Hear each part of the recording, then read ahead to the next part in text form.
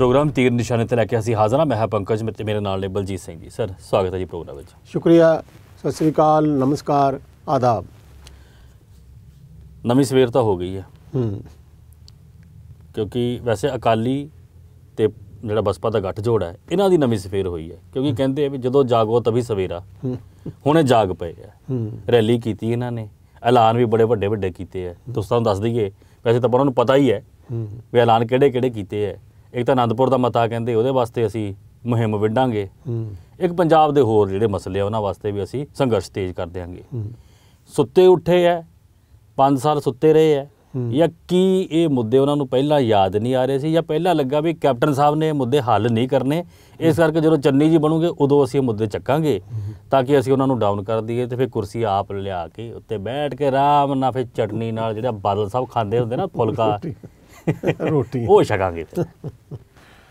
देखो गल ये है कि 5.5 साल बादल साहब की तबीयत ठीक नहीं रही। अच्छा जी, ज़्यादा बीमार हो गए? बीमार जी रहे, वो कमजोरी ज़्यादा हो गई सी, तुरन फिरन तो भी आतर हो गए सीगे। अच्छा जी, तुहानूं पता ना 2 बंदे फड़ के चलाउंदे हुंदे उन्हां नूं, और गोड्या दा पहला ऑपरेशन भी हो चुक्या, ऑपरेशन भी होया उन्हां दा, और वो ज़्यादातर अपने बालासर फार्म दे विच हुंदे सी या फिर किते किते वो बादल आ जांदे सी जी। किसानी अंदोलन जिहड़ा तुसीं वेखो भी एडा वड्डा महान अंदोलन सीगा जी, और 15 महीने चलिया। उस दौरान भी बादल साहब ने कोई बहुती सरगर्मी नहीं विखाई जी। हाँ, एक खेती कानूनों के हक में तो उन्होंने गल की सी भी कीता कुछ तो कीता। हाँ भी कानून बहुत वधिया ने, मोदी जी ने बड़ा वधिया चंगा कीता काम ये, ठीक है। तो उस तो बाद हुण यकदम बादल साहब की सेहत ठीक हो गई। बीती कल किली चालां विखे इन्होंने बहुत वड्डी रैली की है जी। उहदे विच सरदार प्रकाश सिंह बादल, जसवीर सिंह गढ़ी जी, श्रोमणी अकाली दल के प्रधान सुखबीर सिंह बादल जी, बीबी हरसिमरत कौर बादल ते होर भी बहुत सारे आगू जिहड़े सी शामिल होए जी। आपनूं शायद याद होवेगा कि जदों भी चोणां हुंदियां ने ना उदों इन्हां दा बणिया बनाया एजेंडा हुंदा। एक तां ये कहंदे हुंदे कि हरियाणा जिहड़े पंजाबी बोलदे इलाके चले गए ने वो असीं लियावांगे। फिर ये कहंदे हुंदे ने जिहड़ा फैडरलिज्म है, जिहड़ा आनंदपुर दा मता फैडरलिज्म दा एक तरह नाल हक दे विच दिता होया बहुत वड्डा फरमान है कि राज्यां दे वध अधिकार ने जिहड़े वो सलामत रहने चाहिए और होर अधिकार दिते जाने चाहिए जी, ये है। और दूसरा ये कहंदे हुंदे कि चंडीगढ़ जिहड़ा पंजाब नूं मिलना चाहिए।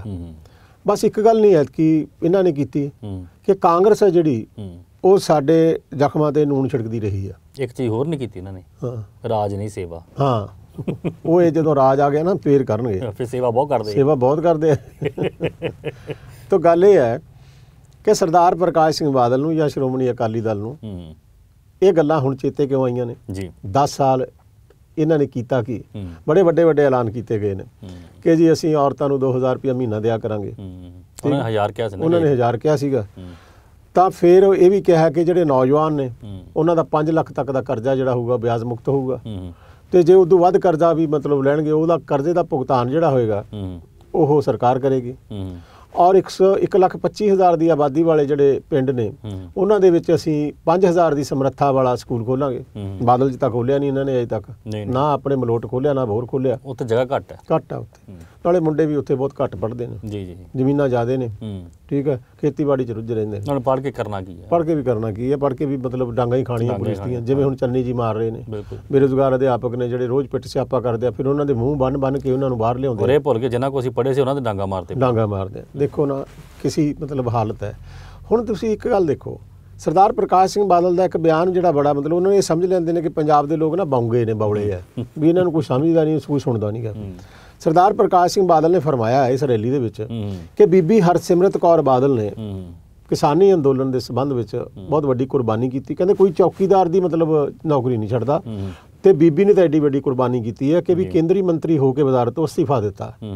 और फिर एक होर गप मारिया इन्होंने, कहते भी 2 जने सीगे पार्लीमेंट च जिहड़े इन्हां खेती कानूनां दे विरोध भुगते ते बाहर आ गए पार्लीमेंट चों, सुखबीर सिंह बादल ते बीबी हरसिमरत कौर बादल, ठीक। और कोई बंदा कहते बाहर नहीं आया, बाकियां ने सारे ने समर्थन किया। हुण तुसीं वेखो ये किड्डा वड्डा गप है। सोशल मीडिया ते इन्हां तिन्नां दी एक वीडियो वायरल हुई है और वो सरदार प्रकाश सिंह बादल ने भी वेखी होनी है, पर इन्हां नूं ये लगदा लोकां नूं किहड़ा कुछ पता लगदा। लोग तां अन्ने बौले ने, उन्हां नूं कुछ समझ नहीं आउंदा। मैं जो कहूँगा वो सच मन्नी जाणगे। सुखबीर सिंह बादल दा ये बयान वीडियो वायरल है कि ये जिहड़े लोग दिल्ली दीयां सरहदां ते बैठे ने सारे नक्सली है, ये किसान थोड़ा ने। ਸਰਦਾਰ ਪ੍ਰਕਾਸ਼ ਸਿੰਘ ਬਾਦਲ ਕਹਿੰਦੇ ਨੇ ਵੀ ਮੋਦੀ ਜੀ ਨੇ ਬਹੁਤ ਚੰਗਾ ਕੀਤਾ। ਬੀਬੀ ਹਰਸਿਮਰਤ ਕੌਰ ਬਾਦਲ ਨੇ ਜਦੋਂ ਆਰਡੀਨੈਂਸਿਸ ਆਏ ਵਿਰੋਧ ਨਹੀਂ ਕੀਤਾ, ਔਰ ਉਸ ਤੋਂ ਬਾਅਦ ਜਦੋਂ ਕਾਨੂੰਨ ਬਣੇ ਉਦੋਂ ਬੀਬੀ ਕਹਿੰਦੀ ਹੈ ਭ੍ਰਮਿਤ ਹੋਏ ਲੋਕ ਨੇ, ਇਹ ਖੇਤੀ ਕਾਨੂੰਨ ਨੇ ਜਿਹੜੇ ਇਹਨਾਂ ਦੇ ਬੜੇ ਬੜੇ ਫਾਇਦੇ ਨੇ। ਔਰ ਮੋਦੀ ਜੀ ਨੇ ਜਿਹੜੇ ਉਹਨਾਂ ਨੇ ਬਹੁਤ ਚੰਗਾ ਕੰਮ ਕੀਤਾ, ਕਿਸਾਨਾਂ ਦੀ ਆਮਦਨੀ ਦੁੱਗਣੀ ਹੋ ਜਾਵੇਗੀ, ਔਰ ਮੰਡੀਕਰਨ ਜਿਹੜਾ ਸਿਸਟਮ ਹੈਗਾ ਉਹਦੇ 'ਚ ਇੱਕ ਨਵਾਂ ਇਨਕਲਾਬ ਆਵੇਗਾ। ਕਿਸਾਨ ਜਿੱਥੇ ਵੀ ਚਾਹਣਗੇ ਆਪਣੀ ਜਿਣਸ ਹਿੰਦੁਸਤਾਨ 'ਚ ਵੇਚ ਸਕਣਗੇ, ਕੋਈ ਮੰਡੀ ਦੀ ਮਤਲਬ ਦੀਵਾਰ ਜਾਂ ਕੰਧ ਨਹੀਂ ਹੋਵੇਗੀ। ਇਹ ਗੱਲਾਂ ਇਹ ਕਰਦੇ ਰਹੇ ਨੇ।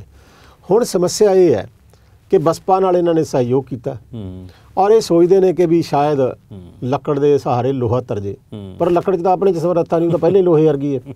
ਠੀਕ ਹੈ, ਹੁਣ ਲੋਹਾ ਲੋਹੇ ਨੂੰ ਲੈ ਕੇ ਚੱਲੇਗਾ ਤਾਂ ਡੁੱਬੇਗਾ ਹੀ ਨਾ। ਤੋ ਇਹਨਾਂ ਨੂੰ ਇਵੇਂ ਲੱਗਦਾ ਹੈ ਕਿ ਪੰਥ ਦੇ ਨਾਮ ਤੇ ਹੁਣ ਇਹਨਾਂ ਨੇ ਜਿਹੜੀ ਕੱਲ੍ਹ ਰੈਲੀ ਕੀਤੀ ਹੈ ਉਹ ਸਮਰਪਿਤ ਪਤਾ ਕਿਸ ਚੀਜ਼ ਨੂੰ? ਸ਼੍ਰੋਮਣੀ ਅਕਾਲੀ ਦੇ 100 ਸਾਲਾਂ ਨੂੰ, ਜਿਹੜਾ ਉਹਨਾਂ ਦਾ ਸਥਾਪਨਾ ਦਿਵਸ ਹੈ। ਔਰ ਇਹ ਕਿਹਾ ਬੜਾ ਕੁਰਬਾਨੀਆਂ ਵਾਲਾ, ਪਰ ਉਹ ਤਾਂ ਕੁਰਬਾਨੀਆਂ ਵਾਲਾ ਹੈਗਾ ਹੀ ਹੈ, ਉਹਦੇ 'ਚ ਕੋਈ ਸ਼ੱਕ ਨਹੀਂਗਾ। ਪਰ ਤੁਹਾਡੀ ਕੀ ਕੁਰਬਾਨੀ ਹੈ?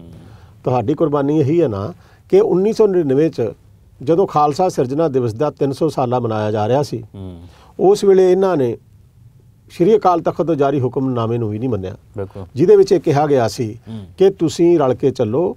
ਸਰਦਾਰ ਗੁਰਚਰਨ ਸਿੰਘ ਟੌਹੜਾ ਜਿਹੜੇ ਸ਼੍ਰੋਮਣੀ ਗੁਰਦੁਆਰਾ ਪ੍ਰਬੰਧਕ ਕਮੇਟੀ ਦੇ ਪ੍ਰਧਾਨ ਸੀ, ਵੀ ਤੁਸੀਂ ਇੱਕੋ ਜੁੱਟ ਹੋ ਕੇ ਚੱਲੋ। ਪਰ ਪ੍ਰਕਾਸ਼ ਸਿੰਘ ਬਾਦਲ ਕਿਉਂ ਨਹੀਂ ਚੱਲਿਆ? ਇਹਨੇ ਹੁਕਮਨਾਮਾ ਕਿਉਂ ਨਹੀਂ ਮੰਨਿਆ? ਉਹਦਾ ਰੀਜ਼ਨ ਸੀ ਕਿ ਸਰਦਾਰ ਪ੍ਰਕਾਸ਼ ਸਿੰਘ ਬਾਦਲ ਨੂੰ ਇਹ ਲੱਗਦਾ ਹੈ ਕਿ ਜਿਹੜਾ ਮੇਰੇ ਮੋਢੇ ਤੱਕ ਆਵੇ ਜਾਂ ਸੁਖਬੀਰ ਬਾਦਲ ਦੇ ਮੋਢੇ ਤੱਕ ਆਵੇ, ਉਹ ਅਕਾਲੀ ਦਲ ਵਿੱਚ ਉਸ ਦੀ ਕੋਈ ਥਾਂ ਨਹੀਂ।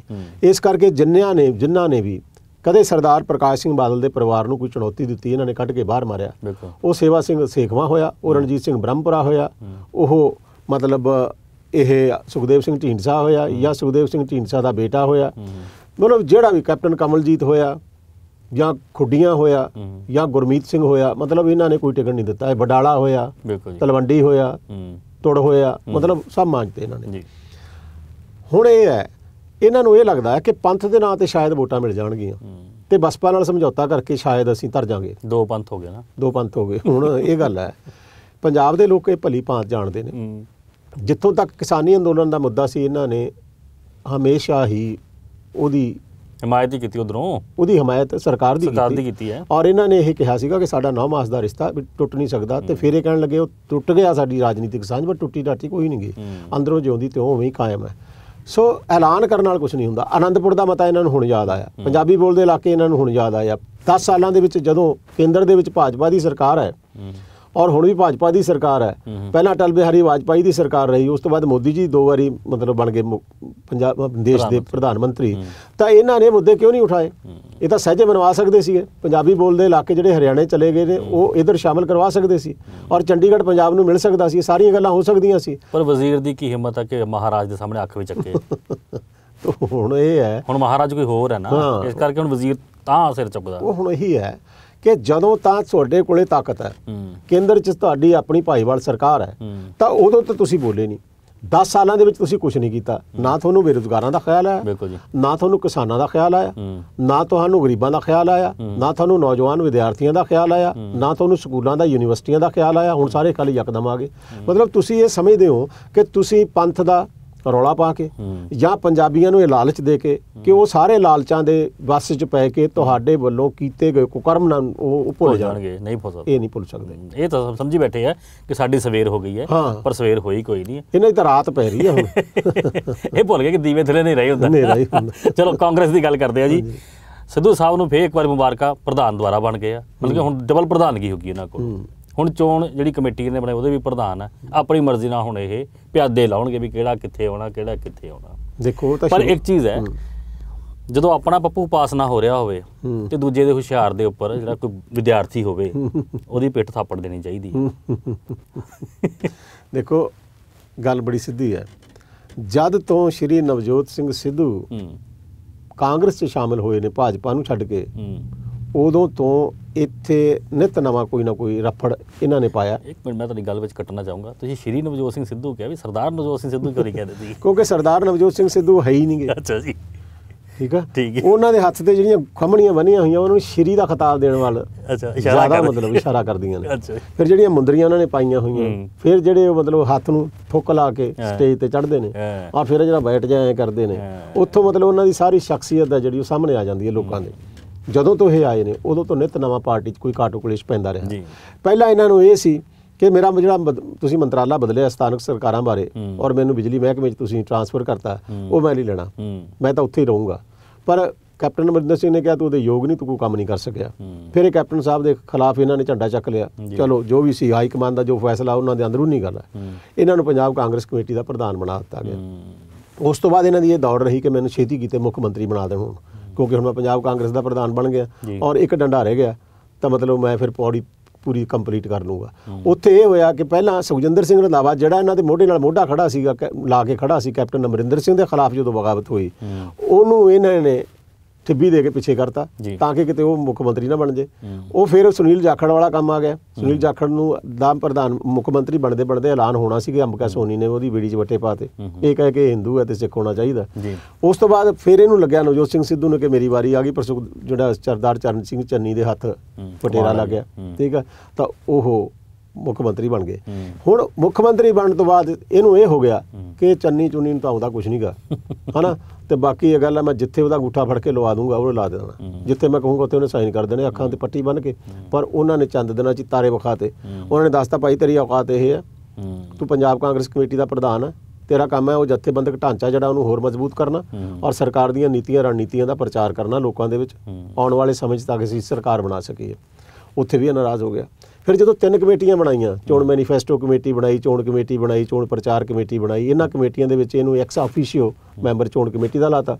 ਉਹ ਫਿਰ ਨਾਰਾਜ਼ ਹੋ ਗਿਆ। ਫਿਰ ਇਹਦਾ ਬਿਆਨ ਆ ਗਿਆ ਕਿ ਮੈਂ ਮਤਲਬ ਉਹ ਬੰਦਾ ਨਹੀਂ ਗਾ ਕਿ ਜਿਹੜਾ ਕਿ ਮੈਨੂੰ ਤੁਸੀਂ ਮਤਲਬ ਬਿਨਾਂ ਕੰਮ ਕਾਜ ਤੋਂ ਬਿਠਾ ਦਿਓ, ਮੈਂ ਕੋਈ ਤੁਹਾਡਾ ਮੋਹਰਾ ਨਹੀਂ ਗਾ, ਔਰ ਮੈਂ ਇਸ ਤਰ੍ਹਾਂ ਦੇ ਹਾਲਾਤ ਦੇ ਵਿੱਚ ਜੇ ਕੋਈ ਫੈਸਲਾ ਲੈਣਾ ਤਾਂ ਉਹਦੇ ਜ਼ਿੰਮੇਵਾਰ ਤੁਸੀਂ ਹੋਵੋਗੇ। ਮਤਲਬ ਇਹਨੇ ਇਸ਼ਾਰਾ ਕਰਤਾ ਕਿ ਜੇ ਮੈਂ ਭਾਜਪਾ ਨੂੰ ਛੱਡ ਸਕਦਾ, ਸਕੀ ਮਾਂ ਨੂੰ ਛੱਡ ਸਕਦਾ, ਤਾਂ ਫਿਰ ਮਤਰੇਈ ਮਾਂ ਨੂੰ ਛੱਡਣਾ ਮੇਰੇ ਵਾਸਤੇ ਕੋਈ ਔਖਾ ਨਹੀਂ, ਮੈਂ ਜਦੋਂ ਮਰਜ਼ੀ ਛੱਡ ਦਿਆਂ। ਉੱਥੇ ਕਾਂਗਰਸ ਨੂੰ ਇਹ ਲੱਗਿਆ ਕਿ ਜੇ ਹੁਣ ਨਵਜੋਤ ਸਿੰਘ ਸਿੱਧੂ ਇਹੋ ਜਿਹਾ ਕੋਈ ਨਾਟਕ ਕਰਦਾ ਹੈ ਜਾਂ ਪਾਰਟੀ ਨੂੰ ਛੱਡਦਾ ਹੈ ਤਾਂ ਉਹਦੇ ਨਾਲ ਕਾਂਗਰਸ ਦਾ ਜਿਹੜਾ ਅਕਸ ਹੈ ਉਹ ਜ਼ਿਆਦਾ ਖਰਾਬ ਹੋਵੇਗਾ। ਤਾਂ ਹੁਣ ਇਹਨੂੰ ਚੋਣ ਕਮੇਟੀ ਦਾ ਪ੍ਰਧਾਨ ਬਣਾਤਾ। ਉਸ ਕਮੇਟੀ ਦੇ ਵਿੱਚ 29 ਮੈਂਬਰ ਨੇ।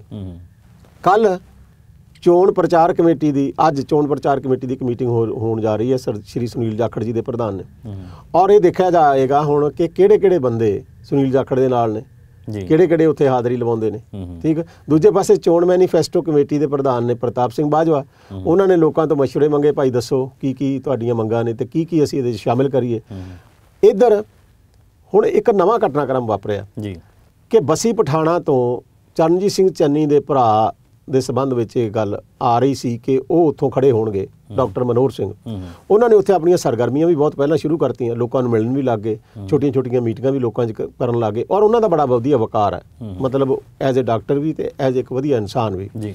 ਪਰ ਉੱਥੇ ਬਸੀ ਪਠਾਣਾ ਤੋਂ ਇਹਨਾਂ ਨੇ ਗੁਰਪ੍ਰੀਤ ਸਿੰਘ JP ਨਾਮ ਦੇ ਇੱਕ ਵਿਅਕਤੀ ਦੀ ਪਿੱਠ ਥਾਪੜੀ ਹੈ ਔਰ ਆਪਣੇ ਇੰਸਟਾਗ੍ਰਾਮ ਦੇ ਉੱਤੇ ਉਹਨਾਂ ਨਾਲ ਇੱਕ ਫੋਟੋ ਵੀ ਸ਼ੇਅਰ ਕੀਤੀ ਹੈ। ਇਹਦਾ ਮਤਲਬ ਇਹ ਹੈ ਕਿ ਇਹਨਾਂ ਨੇ ਚਰਨਜੀਤ ਸਿੰਘ ਚੰਨੀ ਦੇ ਖਿਲਾਫ ਝੰਡਾ ਚੱਕਦਿਆ ਕਿ ਭਾਈ ਜਿੱਥੇ ਤੂੰ ਕੋਈ ਤੇਰਾ ਬੰਦਾ ਹੋਊਗਾ ਨਾ, ਮੈਂ ਨਹੀਂ ਉਹਨੂੰ ਖੜਨ ਦੇਣਾ।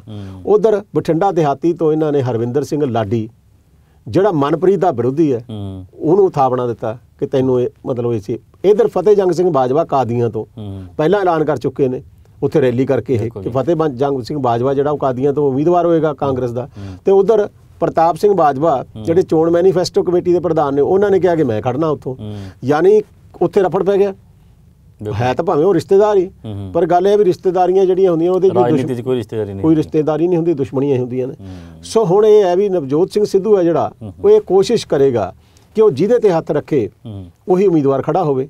ਲੇਕਿਨ ਉਹਦੇ 'ਚ 29 ਮੈਂਬਰ ਨੇ ਔਰ ਉਸ ਕਮੇਟੀ ਦੇ ਵਿੱਚ ਅੰਬਿਕਾ ਸੋਨੀ ਵੀ ਹੈ, ਪ੍ਰਤਾਪ ਸਿੰਘ ਬਾਜਵਾ ਵੀ ਨੇ, ਸੁਨੀਲ ਜਾਖੜ ਵੀ ਨੇ।